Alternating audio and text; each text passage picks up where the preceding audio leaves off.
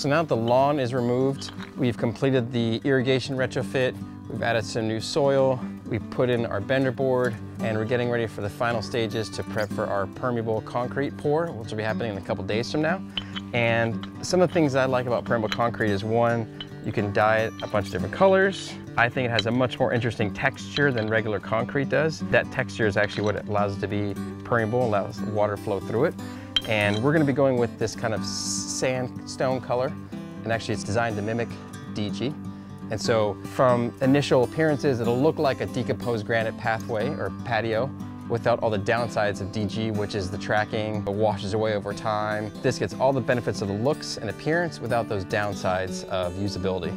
One of the cool things that we're gonna do as well too is we're gonna be blending in these steps within our permeable concrete patio to kind of blend in with the existing flagstone and the flagstone in the rest of the backyard. So the goal is to make it kind of seem and feel seamless to the rest of the garden, even though it's a new feature. So it should be an exciting retrofit, and we're gonna create a beautiful outdoor space for them, for some chairs, and a new fire pit's gonna go right here, and the new barbecue is gonna go behind me.